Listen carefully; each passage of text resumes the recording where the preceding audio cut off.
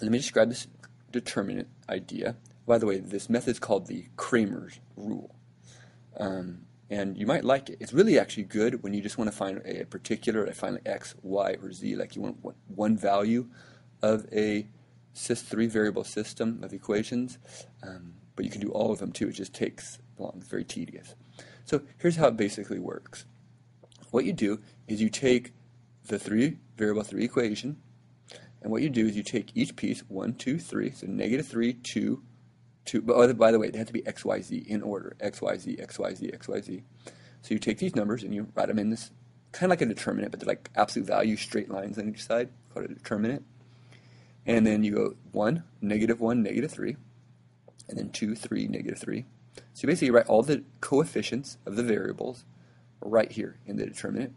And what I do is I rewrite the first 2 columns outside.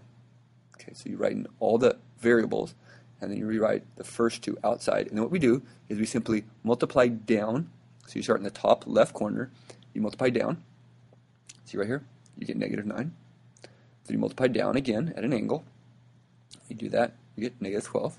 And when you multiply down again, you do that, you got 6. And you add all that up. As you can tell, you get -15. Then you multiply up, you would get -4. Multiply up, you get 27. Assuming my work right here. And then you multiply up, there's the work, you get -6. When you add up all this, you get 17. And then you subtract the 2. This is -32. Now this value is going to be used to find every single individual x, y, or z. So you have to do this one first. Next, what you do is, if I want to find x, what I do is I simply put the answers, 4, 1, and -1, into the x column. So this is the x column, then you have a y column, and you have a z column. So I'm going to replace the answers with the x column. So see right here in red, I have my answers, 4, 1, and -1, replacing the x column up here. And then again, I rewrite my first 2 columns outside so I can go this like diagonal multiplication process. So multiplying down. So if you watch, you multiply these, bam, you get 12. Multiply down, again, bam, you get 6. Multiply down, 6. Add all that up. Then multiply up, up, up. I got those values. I add them all up, subtract, and I got 64.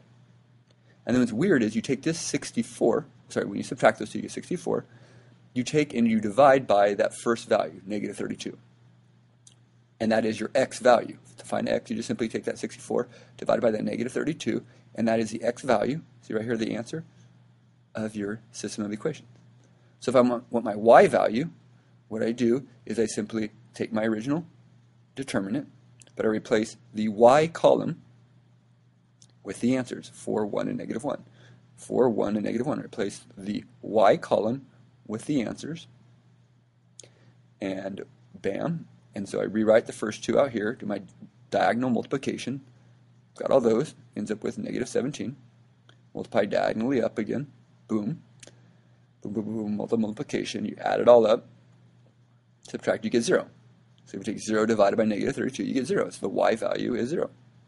And I do it one more time for z, the exact same repetitious method. Okay, except we replace the z value. See up here the z values with the answers, 4, 1, and -1. And then you multiply down, down, down, down, up, up, up, up. Add it all up. Add it all up. Subtract the 2 values, and I get 32. So 32 divided by, again, the original up here, -32, you get -1. It's a very slick way of finding a 3-variable 3 equation. It's very easy to make a small mistake like adding something wrong, multiplying with something wrong.